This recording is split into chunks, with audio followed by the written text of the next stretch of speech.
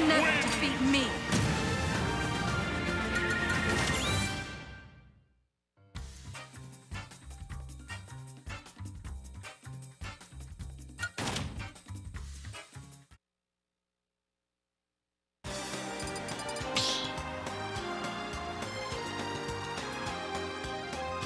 Start the battle!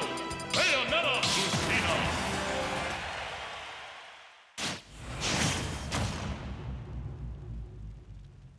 3, 2, 1, go!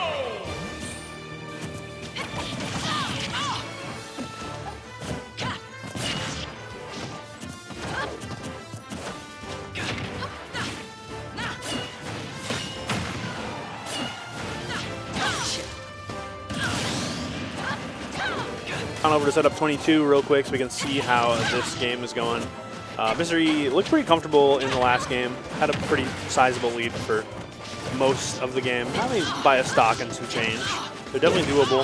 I think the stage pick also can definitely help Amaryllis a pretty good amount here, but gotta watch out. Yeah, Amaryllis has been Mystery before, but it is so much in Mystery's favor.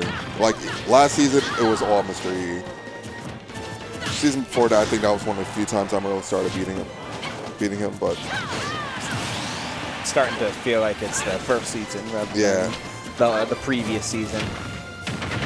Still, Bayonetta certainly has a lot of meta development at their disposal for potential touch of death conversions if they're able to find something, but E is just so good at turtling that it's really tough to play extended games with him.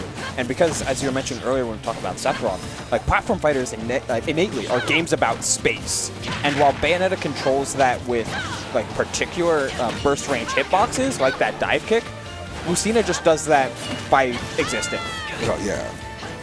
And it's crazy how you say Eric is turtling, because when this game started with Xeno, he was not a turtle. Yeah, he was not. I won.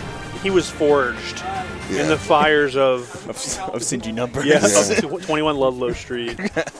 He knows now to play a little bit differently. But speaking of a little bit differently, let's go Oh my god. dip down.